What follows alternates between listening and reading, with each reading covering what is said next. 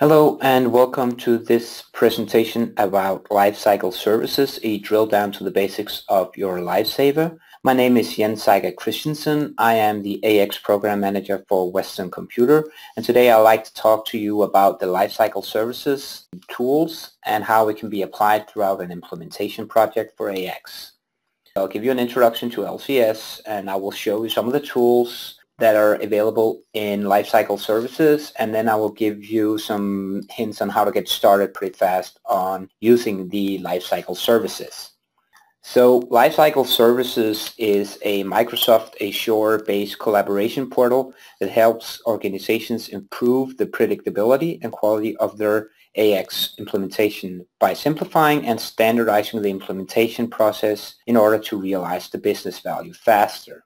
The goal of the LCS here is to deliver the right information at the right time to the right people, and also to help ensure repeatable, predictable successes with each rollout of an implementation, an update, or an upgrade. And the tools that are applied in LCS, all of them provides value in different areas or stages or phases of a project, which is illustrated here in terms of a define phase, a develop phase, and an operate phase. I will give you a brief introduction on which tools that applies for each area.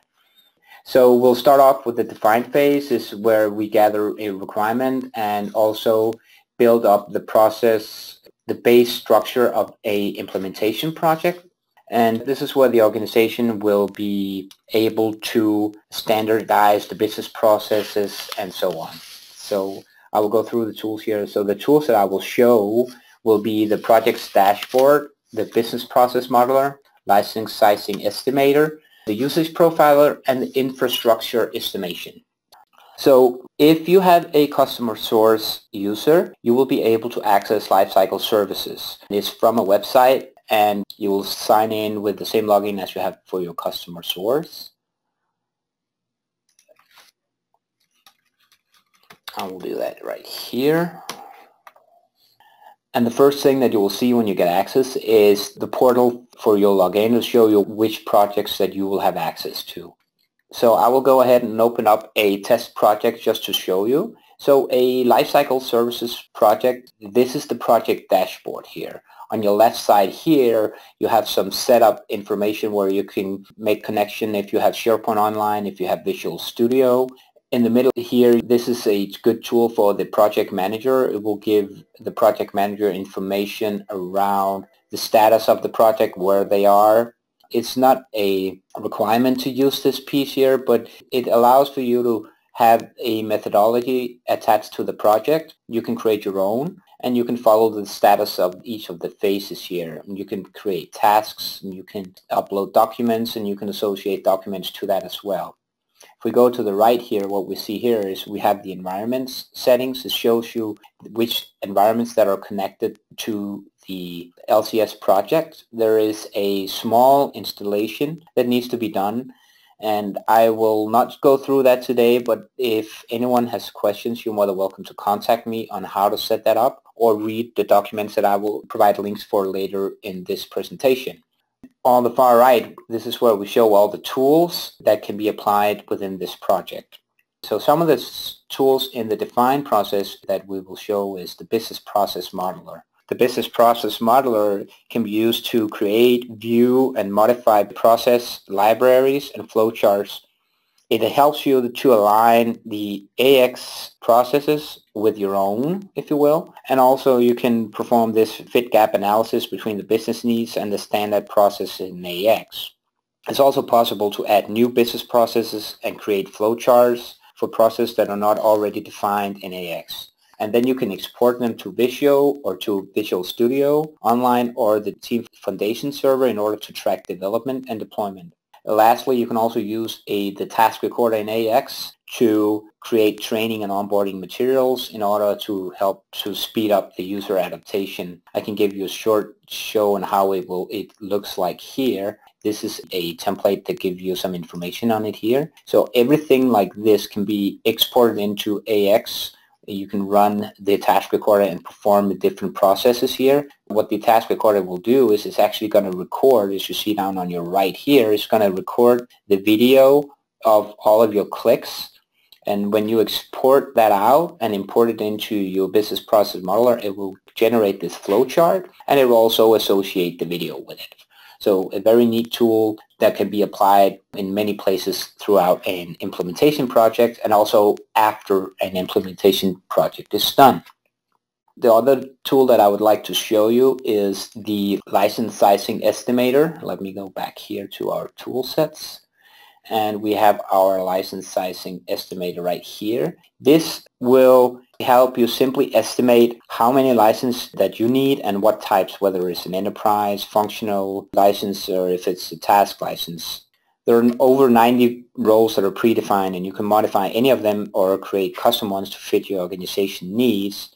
And then you can see the impact of the licensing is here. So everything are put in here, and then you can generate a report, and you can see exactly what kind of licensings that would be needed in terms of your implementation. Okay, so I will jump to the next one, which is the LCS infrastructure estimation. The infrastructure estimation will give you information of what would be the minimum requirements for the installments in terms of how many servers and how many cores, how much CPU and how much RAM that's needed. There are some different ways of creating that you can set up, estimate based on what kind of environment it is, whether it's a dev environment or a test environment, or if it's a production environment, which requires you to fill out a long documentation about the usage profiler. That will give you information that can give you guidance of what's required in terms of servers and so on. So that's the tool here.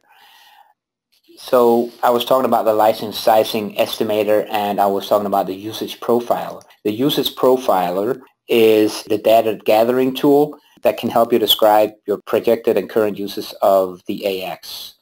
And it can be entered directly in here, or it can be imported from the business process modeler, or it can also be uploaded through a Excel template where you can fill out information, and it will provide you a summary of the usage profiler and tell you how the AX system will be used, what's the load, and so on and so on. And that's what we will come back and you will use in the infrastructure estimator to estimate the infrastructure. So those are some of the tools I would like to show you for this area here. I will go back to my presentation here. The next phase I would like to show you is the development phase. This is where you include the project manager and developer in order to make sure the implementation is being completed successfully. It also provides you, giving you higher quality, improving your quality and your uptime, and make sure that the code that is development that is performed is prepared for any future upgrades if necessary. So we will look into your upgradability of this information. So the business process modeler and task recorder I already showed you. That is where we can use this to perform the analysis and also to run through the processes and define where gaps are needed. So I can show you that in a little bit as well. I will show you the cloud-hosted environments. I will show you a customization analysis and also the upgrade analysis. So going back to our project here, as I talked about the business process modeler, where you can actually edit the process flows and you can indicate of where you have information. Let me see if I can find it here. You can identify here in your processes, in your flows, and you can add in here and you can map them as gaps as well, and then you will be able to run a report to show the gaps that are needed and be able to write up the development tasks for those. So that is the business process modeler, including with the task recorder. The cloud-hosted environments assist you in deploying Microsoft AX on the Azure environment if that's the way that you run it. I have here a development environment that is run on Azure. It's not a on-premise environment. So that can be used to give you information, and that can be given to give you information, and you can connect it to any LCS project as well.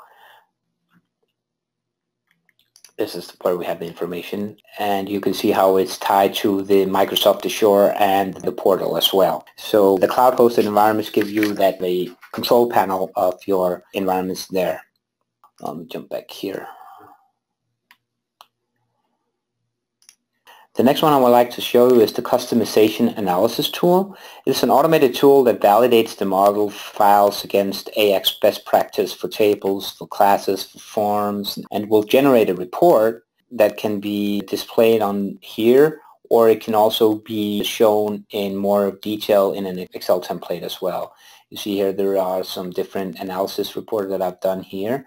You can go in, you can take a look, and it can give you some kind, where do you have warnings in what areas and so on. So this is a very good tool for the developers to maintain the quality of your code. And the last tool I would like to show you is the upgrade analysis.